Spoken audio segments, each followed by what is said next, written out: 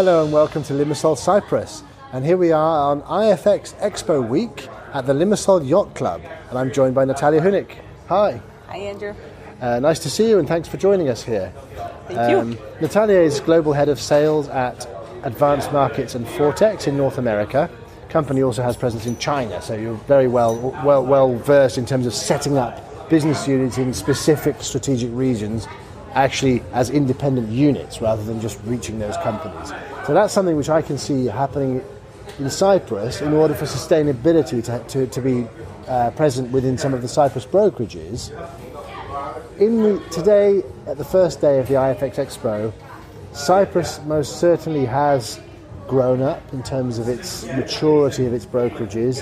There's a lot more expertise and a lot more wish to be more sustainable than there was at the beginning of the retail sector here.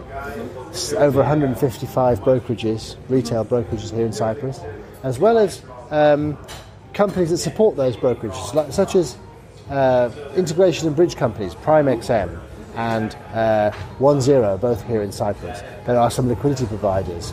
There are consultancies and regulatory firms and regtech firms. So it is becoming a multifaceted system. So the thing is, what kind of expansion will happen here in Cyprus? And you probably know more than this than anybody, because you are providing tier one liquidity to these brokers, and they will tell you their aspirations. Right, yes, absolutely. So we're just kind of reflecting upon this couple of days here in Cyprus, all of those things that you've said, absolutely, and just kind of other patterns that emerged from talking to people. There's a lot of talk about regulatory costs. As the market matures, becomes more sophisticated, and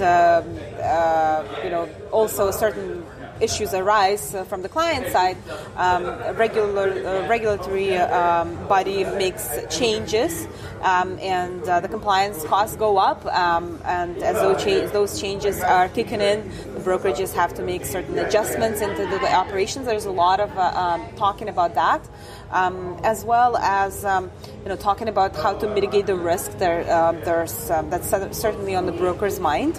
A lot of brokerages are looking to STP some of the challenge and flow as they go into the different regions where the flow is different and they've never seen anything like that before, and that's not the risk that they're willing to tolerate at the moment. And as you've mentioned, as the market matures, it matures, but at the same time, the entry barrier is still low. It is, yes. New companies are coming to the island, and there's quite a few new brokerages that are coming in to take advantage of the environment, the FX environment in Cyprus, and the talent that the Cyprus, people talent that the Cyprus has in this industry. And those brokerages are coming in. There's a lot of demand for FX services, and it's all the vendors are following because the market is. I don't think you can find anywhere else, a small island, in the world where there's such a high concentration of FX companies per square foot. It's completely FX island. Absolutely, I think it is the FX island. You see FX signs everywhere. Everywhere. Walk down the street, there's FX broker everywhere. That's right. So it's pretty interesting and it's fascinating. And in Boston, I certainly don't see anything like that at all. Even in London, which is the number one world global fintech and financial services sector in the world, you wouldn't notice it to that level because because per capita the concentration is really high. Right. However, up until recently, they were relatively small. Many, not all, small brokerages with a white label license concentrating on specific regions. Maybe they might be the regions where those particular brokerages have their origins, but they're coming to Cyprus to have the credibility of MiFID supervision and inclusion in a well-recognised, westernized environment of regulatory bodies around the world to sell their systems into other countries of origin, such as the GCC area, the Arabic states, Gulf, and Southeast Asia, Malaysia, Indonesia.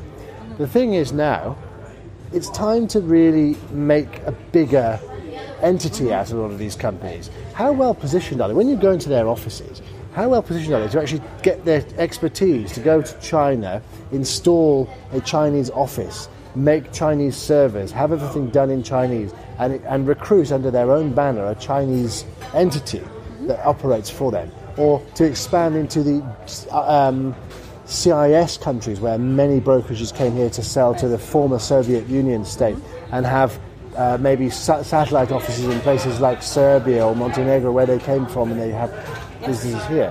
How lucrative is that, and are they able to do it?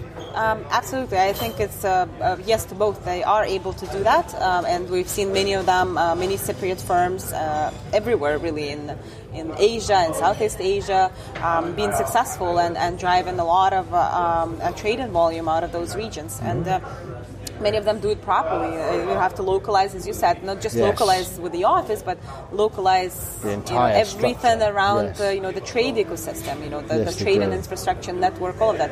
And a lot of them have been operating in that region for a long time, so they are certainly experts. But I see, other firms here in Cyprus also trying to penetrate other markets, not necessarily going to Asia because it becomes oversaturated. Everyone is trying to go after those customers, and of course the local brokers there are also trying to go after their market. So, well, that's right. You have Monex Indonesia, which has got 35% of the whole local market, and it's a local company. Yeah.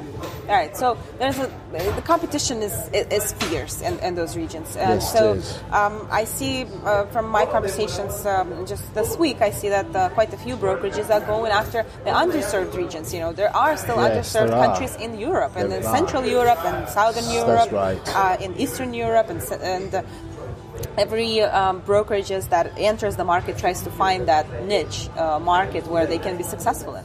Well, that's the thing, and with the regulatory structure here in Cyprus is relevant to those particular countries.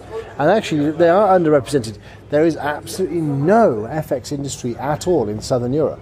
Right. Spain, Greece, Portugal does not exist. Whereas here in Cyprus, it's not far away, and they've got... But the question is it worth a small Cyprus brokerage establishing presence there, or would they just do an organic sales team here in Cyprus, compared to going to somewhere like one of the second-tier development towns in China, like Guangzhou or Zhengzhou or Shenzhen, to have an office there with 10 or 15 staff, put up the capital for it, set it all up, get all the infrastructure in place, and then get all of the IBs into seminars and sell to the IBs on a B2B basis. Well, that's a very Chinese model. It is, yeah, it is a very but Chinese model. But I think it really depends on the country basis, and I've seen it both ways because it really depends on the culture and the way that people do business in the particular country.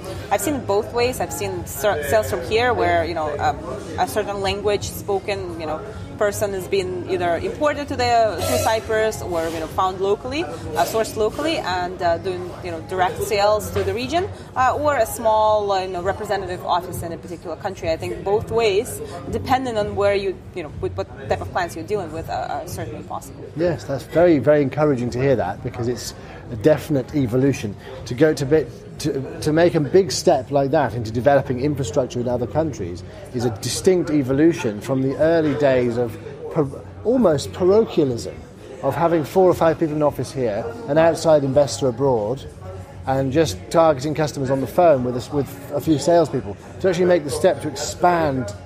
Actually, the first company to do this was FX Pro, who went to London and now have a London-based FCA regulated entity, but that's been relatively rare up until now. So the talk of expansion by actual smaller Cypriot companies into other regions, infrastructurally as well as actually sales and reach-wise, is very interesting. Yeah, there are a few companies, Cypriot companies, originally that went and got the FCA license. Yes. Over the last year, a number of them. Yeah, there are, which is very interesting as well. And actually, when you go into those companies, what is their aspiration like in terms of their ability to think about generating economies of scale in other regions? Yeah, absolutely. There's a lot of talk about that, and they're trying to introduce some efficiencies into the process. Certain things, because obviously the cost structures are different between the UK and Cyprus. So they're trying to take advantage of having the Cyprus office, where the costs are probably lower than running the operation in the UK, and the prestige and expertise in certain areas of the UK employees. Yes, very interesting. I think in terms of sustainability going forward, Cyprus's place you see more as being an operational hub of sending its expertise to other regions to actually set those up, rather like Britain's retail forex sector was 7 or 8 years ago. Yeah, I kind of agree with that. Very good. That is encouraging to hear that. Excellent. Thank you for joining us, Natalia. Thank you, Andrew. Nice to see you. Natalia Hunick, Global Head of Sales at Advanced Markets and Fortex. Thank you for joining us here at the Limassol Yacht Club in Cyprus on IFX Expo Week. See you next time. Goodbye. Bye.